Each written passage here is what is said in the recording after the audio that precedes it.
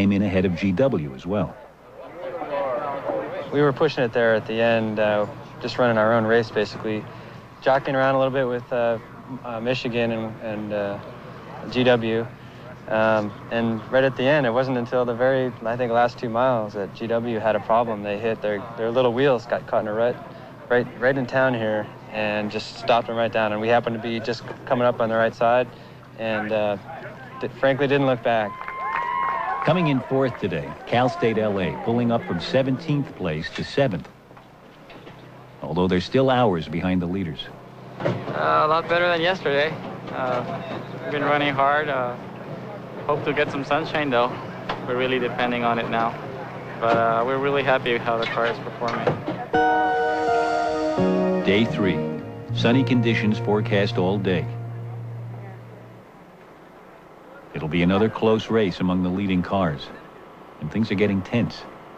At this point, it's a really, really close race. We have a chance to get back into the lead. I mean, we're a half hour behind because of what happened yesterday afternoon. We can do this. We have a really good sunny day car, and as far as our strategy goes, it's got to stay confidential. It's going to be bad in the morning, huh? Tomorrow looks bad.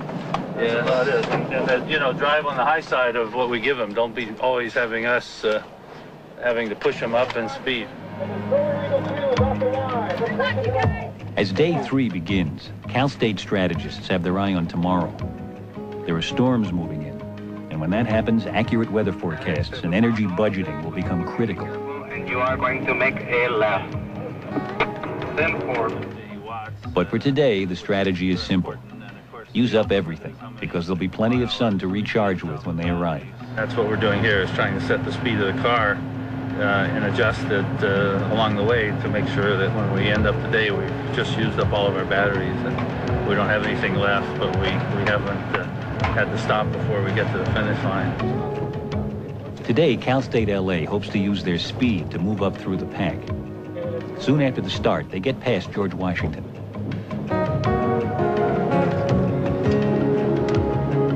But it's going to be a frustrating day.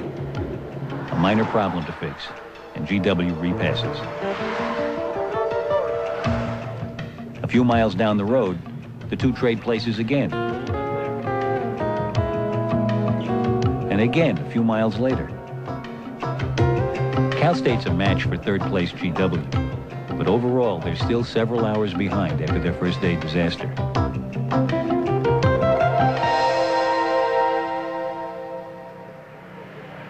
By evening, Pomona, Michigan, and GW are still the top 3.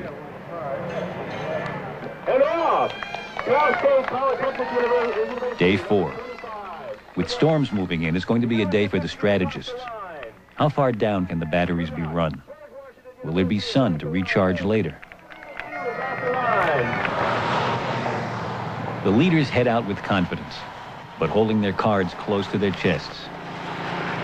If you were to ask me about the state of the battery charge, I don't think I'd give you a straight answer. You could ask me probably 3 times, and I might give you 3 different answers. And that's where the guessing game is right now. Where is everybody, what their state of charge is? Because once the clouds come up, it's your batteries that are going to make you win the race. It's clear the fast cars are going to try to stay ahead of the weather. By midday, almost the whole field has been caught by the storm.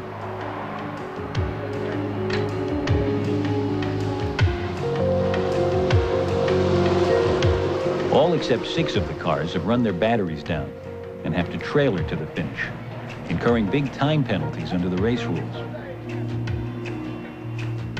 But the leaders who made it in were rewarded not with sunlight, but cloud cover. Today's run fast, charge later strategy had depended on accurate forecasting. That's basically what we were basing things on, was to get out fast and get past what was going to be fairly bad weather around noontime, and then get out and get here and charge. But the charge here is not so good. Cal State LA won today's leg, but things don't look good for tomorrow. We're hoping for some light. We really need it. And it might be a race where who can get further down the road and trailer in the least amount of miles. Over at the Michigan camp, They're not giving anything away. We really aren't too concerned with the weather. We pretty much always know what it is. So whatever the conditions are, we deal with them. All right, we got rain to the southwest. Get everything up and ready to go.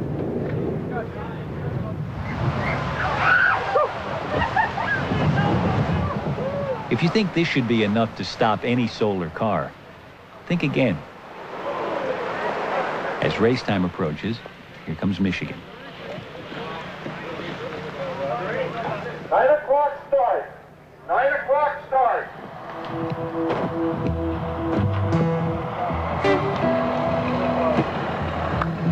Within an hour, everybody's either crawling along on their last few watts of battery power, or they've ground to a halt.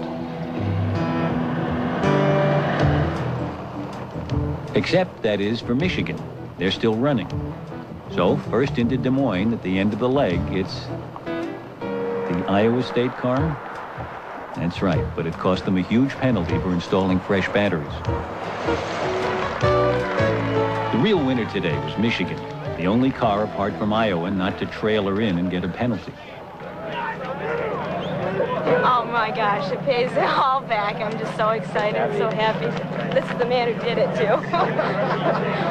I'm just so happy. I can't believe we actually made it. I kept on praying in the car, saying, come on, keep it going. I was doing sun dances and everything. Suddenly, it's a different race. Before, just minutes separated the leaders. But now Michigan has a massive 2 hours in hand. With sun all the way for the last two legs, the next three cars managed to chip a few minutes off Michigan's lead. But only some major failure can change things now.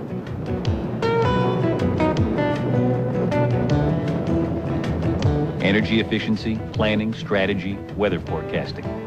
Michigan had simply done everything a bit better. And that's what won them the race.